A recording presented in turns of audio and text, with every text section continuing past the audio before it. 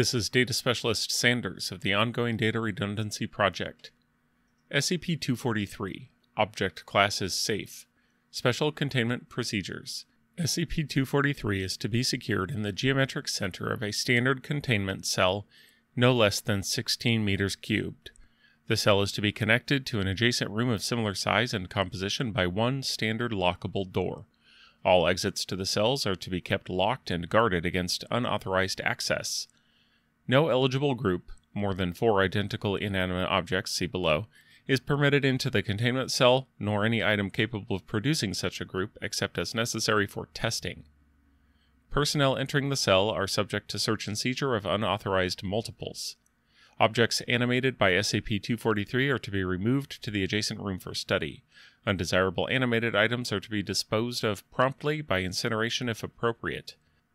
In the event that SCP-243 is applied to other SCP objects or to other items of similar value, the flock is to be separated and held in standard safe or Euclid-class inanimate item lockers until the effects wear off.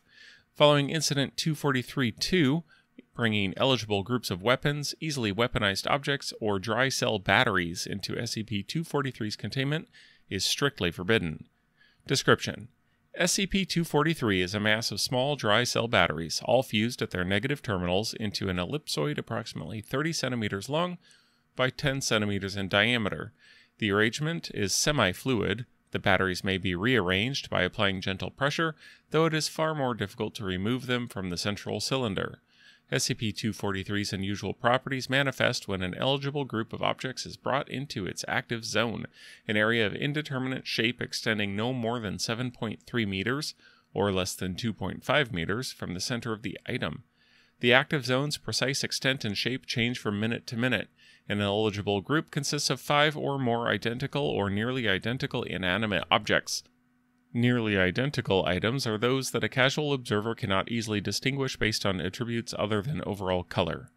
Eligible group members animate when brought into the active zone, displaying unusual flexibility and powers of levitation and locomotion. They acquire a few basic instincts, including self-preservation and variously complex flocking behavior. Object flocks range from simple separation alignment cohesion groups, like flocks of birds or shoals of fish, to aggregates involving role specialization and formation of discrete subunits. Animated objects also, secondarily to flocking, tend to behave in ways thematically appropriate to an object of their type. Umbrellas form large shades, chairs make themselves available as seating, knives seek out objects to cut, etc. An item separated from the flock wanders aimlessly or searches for other flock members. Approximately 4 hours after separation, the item goes dormant and loses all apparent unusual properties. At this point, reuniting it with its group renders it animate again. 25 minutes after going dormant, it becomes permanently inanimate, losing all unusual properties and reverting to a normal object of its type.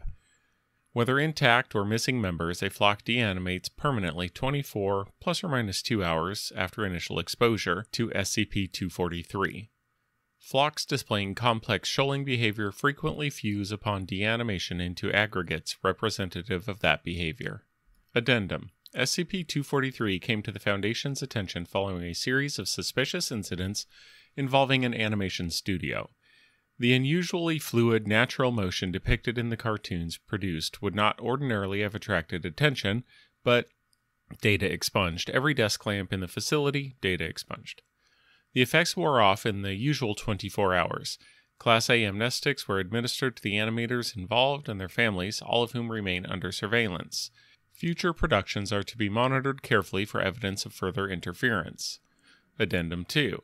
Given the release of the animation studio's film Knick-Knack prior to containment of SCP-243, in which a flamingo is one of several characters, it is currently hypothesized that SCP-243 may be a possible origin for SCP-1507.